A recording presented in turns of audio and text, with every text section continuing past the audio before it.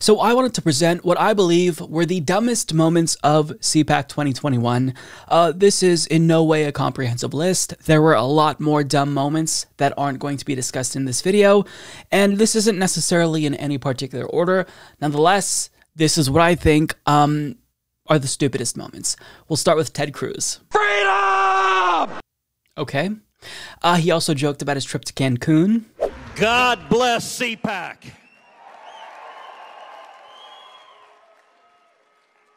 I gotta say, Orlando is awesome. It's not as nice as Cancun.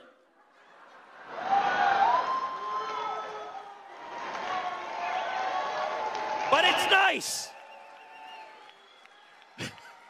Is that so? I like how already he's trying to play off that scandal as if it's not that big of a deal. This was kind of just, a sensationalist story that the media really ran with. No, it proved that you are a piece of shit, as if we needed any more evidence. Additionally, one thing that I thought when I saw the photographs and video footage from this conference was that, oh my God, this is going to be the next super spreader event. You have hundreds, if not thousands of people there in, auditoriums not wearing masks. And when the crowd was asked to wear a mask, they booed. Literally. This is a room full of grown adults booing when they were asked to wear a mask. Well, as Dan mentioned, we are in a private facility, and we do want to be respectful of the ordinances that they have as their private property. So please, everyone, when you're in the ballroom, when you're seated, you should still be wearing a mask. So if everybody can go ahead, work on that. I know it's not the most fun. You have the right. You have the right to set the own rules in your own house, and we're borrowing somebody else's house. So we need to comply with their rules. So thank you all for putting on your masks. I wear a mask when I'm in the halls, and we're going to comply with their rules. Thank you, everyone. Have a good conference. Now, I'm not sure if you heard it or not, but one person literally yelled freedom when they were asked to wear masks. And no, we're not talking about this dipshit. Freedom! Imagine thinking that you're literally losing your freedom by being politely asked to wear a piece of cloth over your mouth and nose during a pandemic. These folks are not serious people. They're just not. And you have a literal Republican lawmaker who's in a position of power applaud the state of Florida for pretending as if, the pandemic, it's not even a thing. What, coronavirus? What's that? I want to tell you the truth. It is great to be in Florida where you guys are normal, you're open, I don't have to wear a mask anymore. That's so much better than California. You see, according to Republicans, it's actually normal to pretend as if pandemics aren't a thing, even when we're living through them. That's what's normal to them. You walk around and you don't see anyone wearing masks and you don't have to wear a mask. It feels normal here. Really? The thousands of deaths don't make you think, maybe things aren't so normal. These are children. They think like children, and that's kind of an insult to children because I think that most children are more reasonable than Republicans. I see children wearing masks at the grocery store, and they don't seem to put up a fight. They don't seem to have an issue with it. It's only Republicans who have an issue with it because they claim that it impedes on their freedom to wear masks during a pandemic. Now, switching gears, I want to talk about the Fox News guy who once said that he never washes his hands. He is going to prove how he really has his finger on the pulse and how Republicans really are the party of the working class because he talks to normal Americans. And these are the issues that normal Americans actually care about. I sit down with a school teacher or a construction worker or a small business owner or a cook at a restaurant or the waitress at the restaurant we're at. And they're not talking about esoteric things that the Ivy League talks about or MSNBC talks about. They're talking about the Bible and faith and prayer and their family, hard work, supporting the police, standing for the anthem, the First Amendment, the Second Amendment, the 10th Amendment.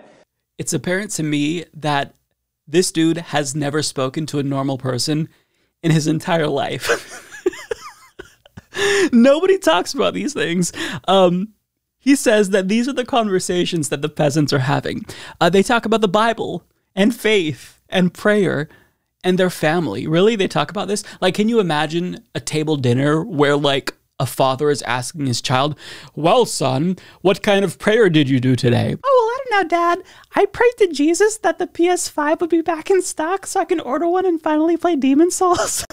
Like, no, nobody fucking talks like this. Like, normal Americans aren't talking about things like this. They're not talking about the 10th Amendment. I don't think a normal working class American can even tell you what the 10th Amendment is.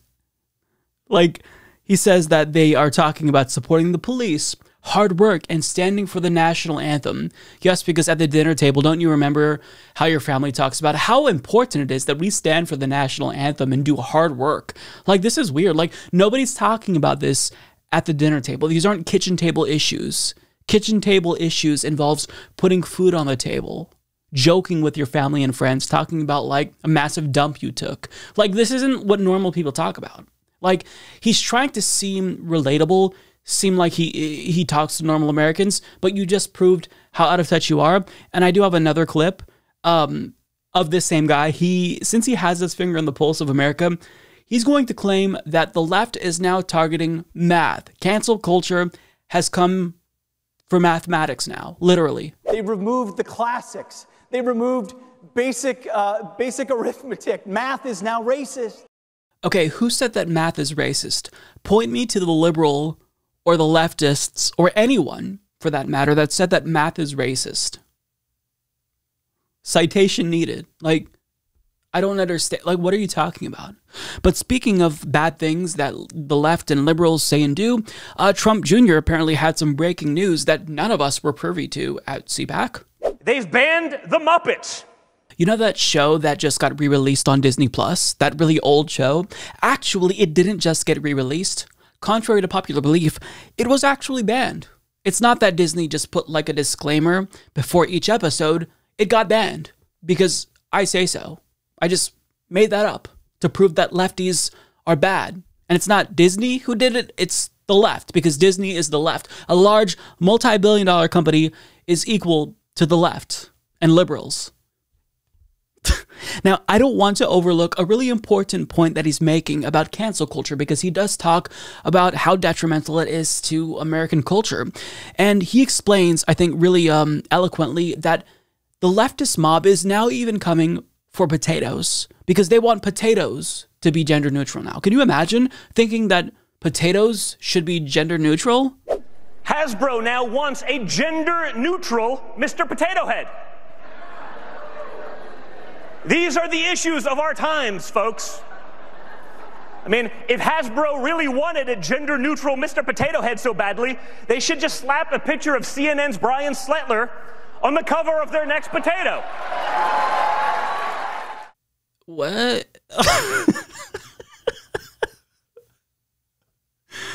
I don't even know what to say. Like, what?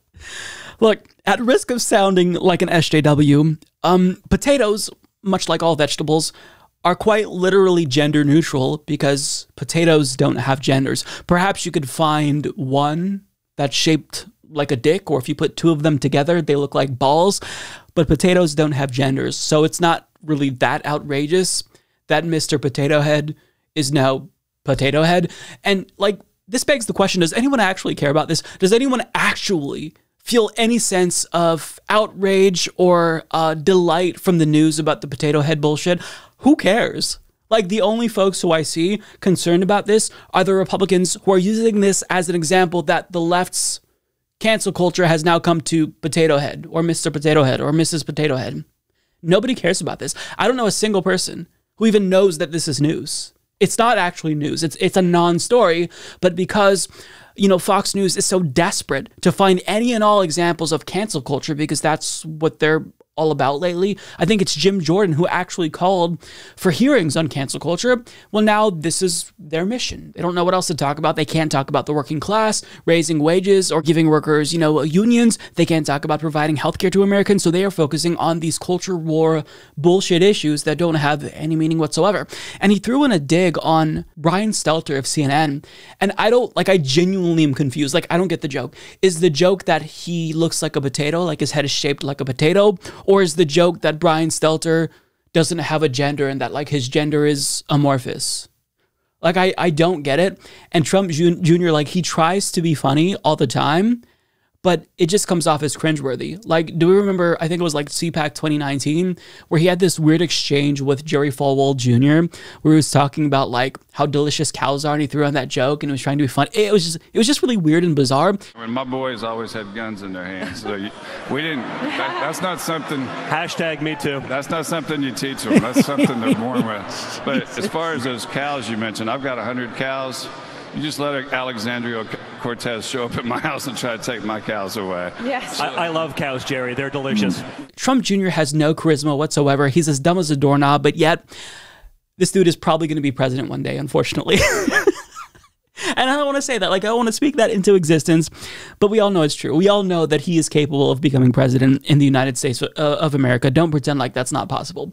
But on the subject of cancel culture, one individual decided to make a really valid point that nowadays cancel culture has become such an issue that you can't even incite a violent insurrection without getting canceled any longer.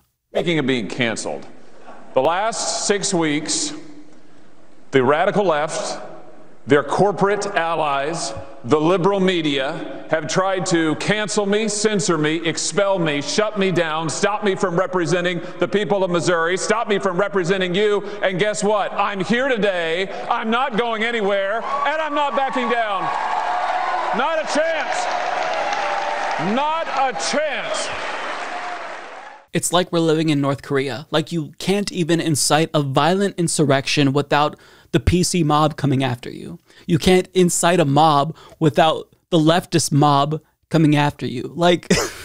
Is he aware of how stupid he sounds? Is he even aware that he contradicted himself within seconds? Because he says, speaking of cancel culture, the left tried to cancel me, and then he proceeds to explain how, well, even though the PC mob and the cancel culture goons have come after me, I haven't been canceled. So you're disproving the power of cancel culture, because if you did something really bad and everyone tried to cancel you, but they didn't cancel you, aren't you kind of proving the point that cancel culture isn't actually as bad as you say it is?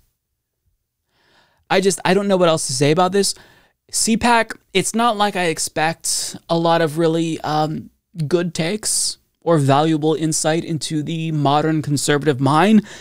Each year it gets dumber and dumber and dumber, and this year was basically a gigantic pro-Trump circle jerk where they quite literally brought out a statue, a gold statue, to idolize Daddy Trump. So, if you watch all of these clips and you think to yourself, man, it seems like Republicans are stupid, that's because they are. This is an ideology that is intellectually and morally bankrupt, and they have no ideas that will actually improve society. So what do?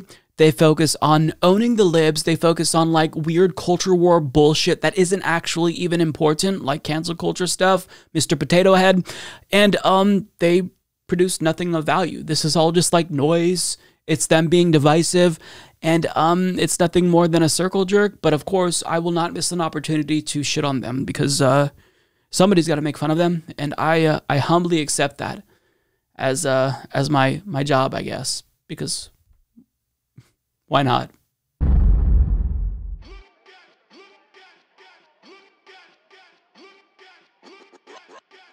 Ideas.